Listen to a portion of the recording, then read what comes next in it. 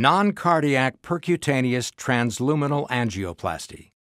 A surgeon will perform a non-cardiac percutaneous transluminal angioplasty, or NCPTA, to restore blood flow in an artery blocked by atherosclerotic plaque.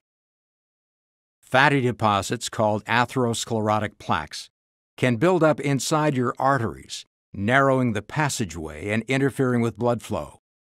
This arterial blockage is called stenosis. Insufficient blood flow to a tissue generally causes pain.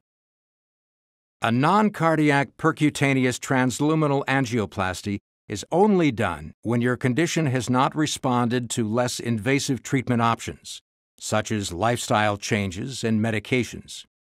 To begin the procedure, you'll be placed on a table equipped with a fluoroscope. A fluoroscope is capable of taking X-ray images of many parts of the body from multiple angles. Your doctor will numb your skin around where the catheter is to be inserted. Since the arteries of the leg are most easily accessed, the femoral artery in the groin serves as the insertion site in most cases. Your doctor will initially gain access to the artery by inserting a hollow needle through which the balloon-tipped catheter is passed. Watching on the fluoroscopy screen, your doctor will gently advance the catheter until it is positioned in the artery being treated and inject a special dye. This dye allows the fluoroscope to take X-ray images, called angiograms, which lets your doctor identify the exact location of the blockages. Next, your doctor will move the catheter until the deflated balloon at its tip is positioned at the site of the stenosis.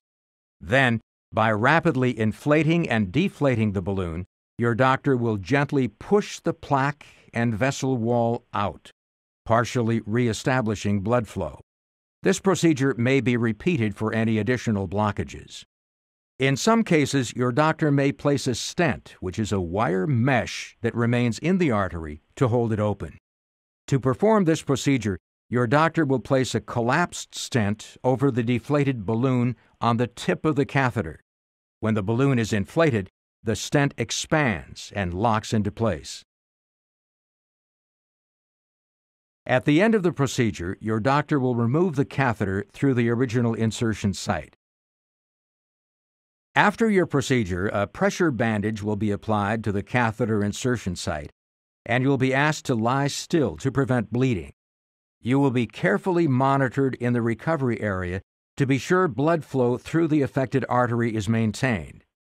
Most patients are discharged the same day as their procedure, but some remain in the hospital 1 to 2 days for observation.